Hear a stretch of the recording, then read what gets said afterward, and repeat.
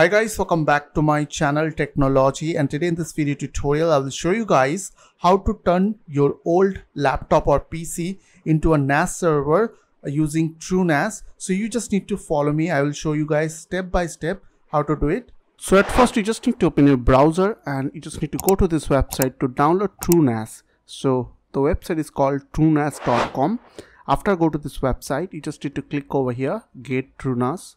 And here you will get an option called download TrueNAS core. So click on that, and here if you want to join community, then you can join from here. Otherwise you can click over here, and here you will get the download link. So click on that, and as you can see it is downloading. So I will cancel it because I have already downloaded on my computer. Also you have to download Rufus bootable USB maker. So you just need to go to this website and download this portable version, and you can also use download standard version. So I will use in this video portable version. So I will click over here. So after download TrueNAS ISO and Rufus. So as you can see, here is my two files over here. Also you have to insert your USB pen drive. So here it is in my case, as you can see. So I will double click on this Rufus exe file first of all, and click on yes, click on no, and here you just need to select your pen drive, means USB pen drive, and from here you just need to select disk or ISO image. Now click on select, and you just need to select ISO file of TrueNAS. Now click on OK. After done, you just need to click on the start button, click on OK. Now it will take some time to create your bootable USB, so you have to wait for a few minutes. Now after done, you just need to insert this to your PC or laptop where you want to install your NAS. So firstly you just need to insert your LAN cable, means network cable, and here I'm using two USB pen drive, which is one for bootable TrueNAS USB and another one is for TrueNAS drive where I will install the TrueNAS. So let's insert both of them one by one. And now you just need to go to your BIOS and you just need to disable secure boot on your BIOS, and after that you just need to boot from your USB pen drive. Now boot from your USB and press enter now.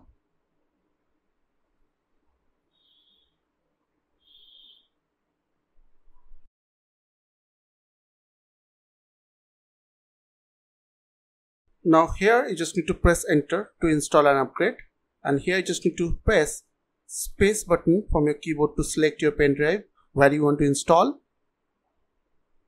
and after that press enter from your keyboard.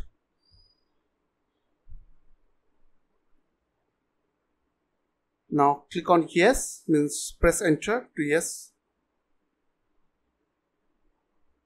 Now you just need to put your password. After put the password, you just need to press tab to confirm the password. You can put anything. In my case, I am putting here 123. Now press enter, and here you just need to select boot via UEFI. Okay. After that, press enter.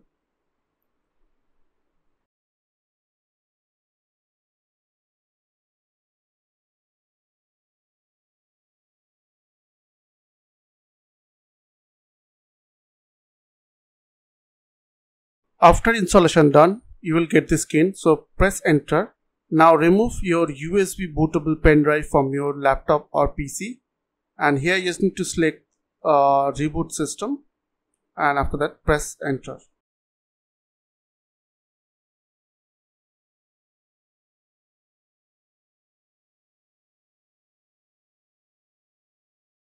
And on this window you will get your newly created NAS TrueNAS server IP address.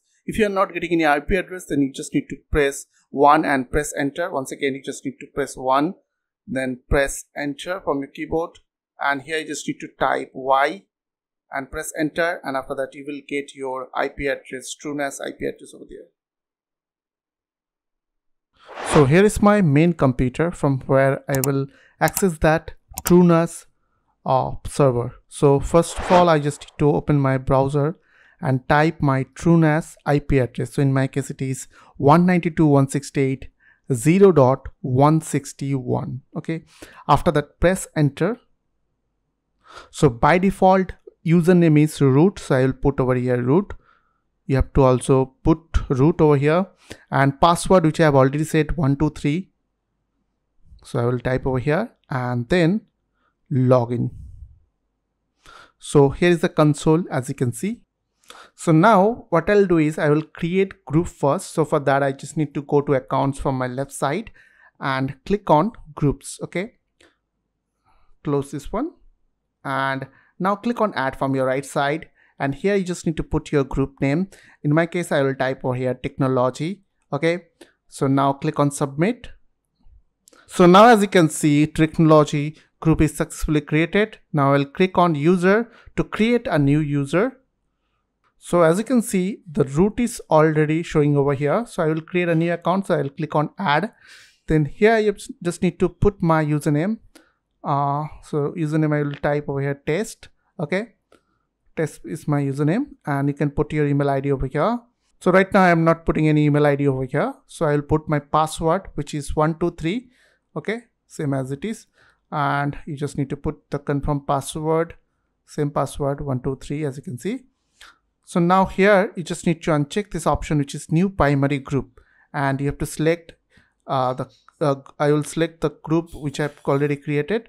So in my case it is technology. Okay, you just need to select your group, and here you just need to uncheck other and read write permission group. I will give the group all the permission, group and user, and after that I will click on submit. Okay, so click on submit. So as you can see, my test user is showing over here.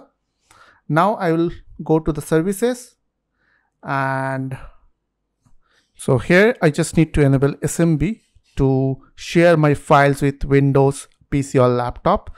So I have to enable SMB service. So for that you just need to turn on this option.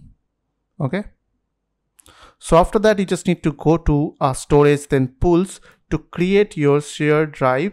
Okay, so I will click on add after go to the pools, and here I will create a new pool. So click on this option, create pool. So now here I will type my pool name, which is in my case technology pool. Okay, you can put any name over here, and after that you just need to select your shared drive, means which drive you want to share, and click on right arrow. After select, click on right arrow, and now here also you have to check this option and then check force, and here you just need to check confirm, then continue, then create pool.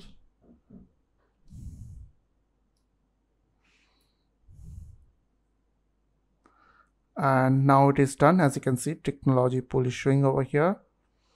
Okay, so now I will share this technology pool. So for that I just need to go to sharing.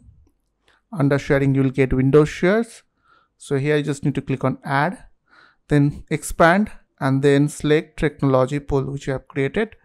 So I will select here technology pool, then I have to click on submit. Now click on enable services.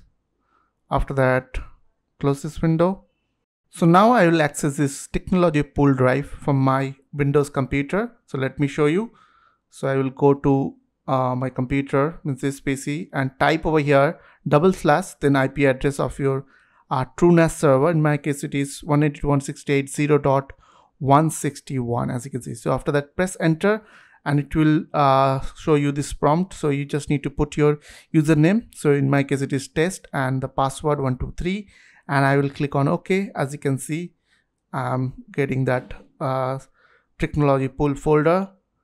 So now if you want to add this, means map this technology folder on your My Computer, then just go to your My Computer and click on this 3 dot button and click on map network, then paste that address over here, and after that you just need to click on browse, select your technology pool folder, and here just need to click on finish, and after that it will show on your My Computer.